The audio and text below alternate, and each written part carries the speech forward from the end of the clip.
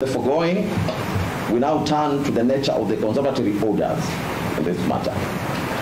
It is widely accepted that the purpose of conservatory orders is to preserve the status quo pending further orders of this court.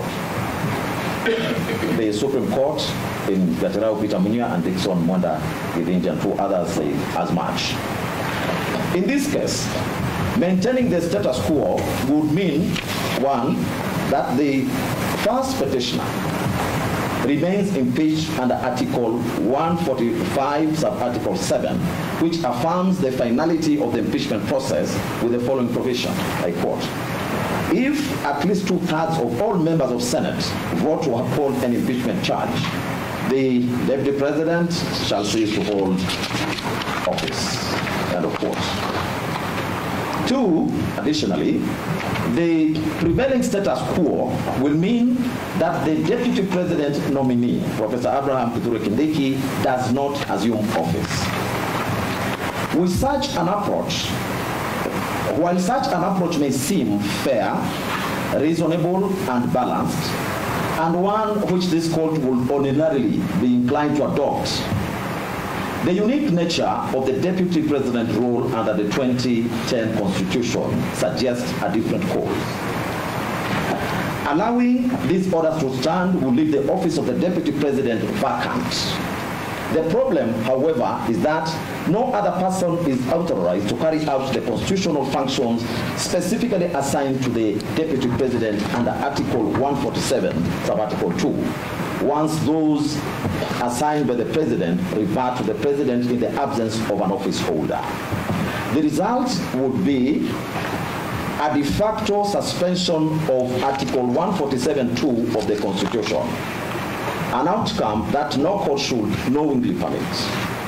For clarity, this court firmly holds that no court should issue orders that have the effect of suspending the operation of any provision of the Constitution, such an outcome is clearly not envisioned by the document itself.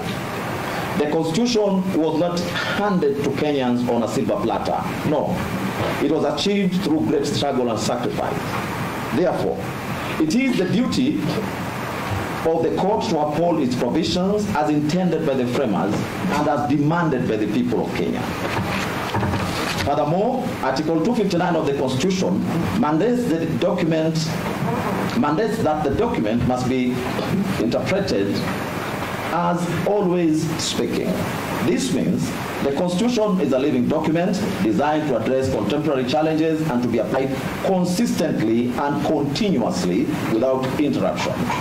Suspending any provision of the Constitution, even temporarily, would undermine this principle by creating gaps in its operation and disrupting the intended balance of governance. The Constitution is structured to ensure that all its provisions are effective and operative at all times.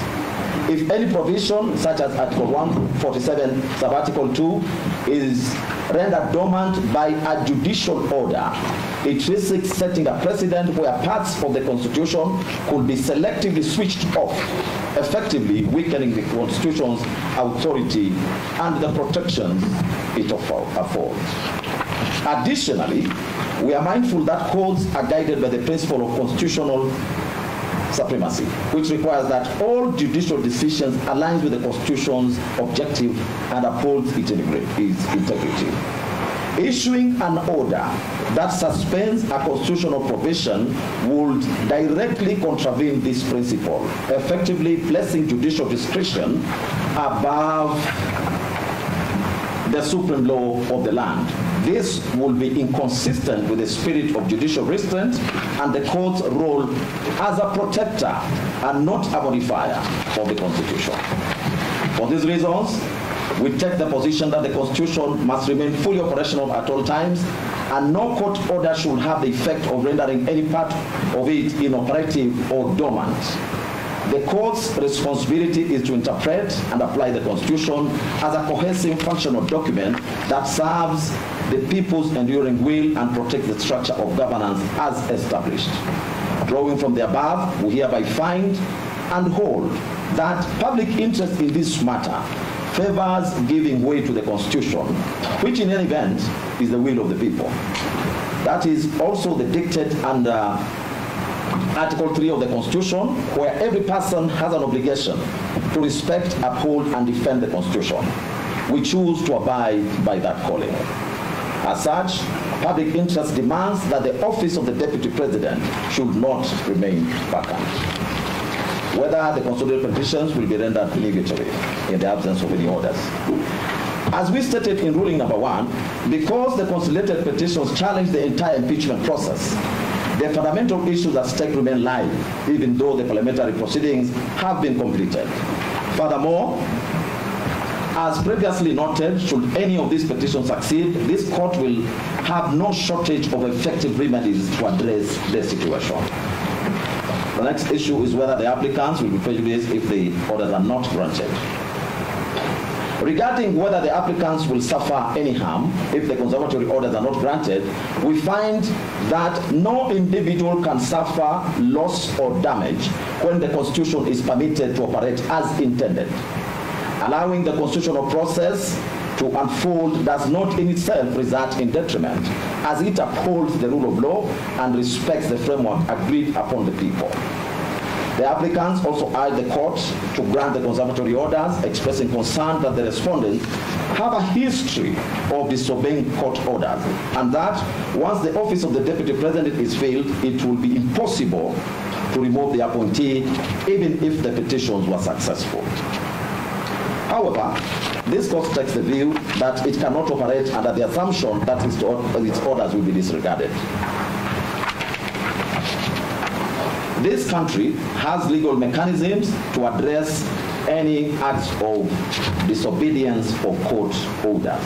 Moreover, the Honorable Attorney General, through Senior Learned Counsel Professor Getu Mugai, has given an undertaking to comply fully with any orders which would be issued by this court in this matter.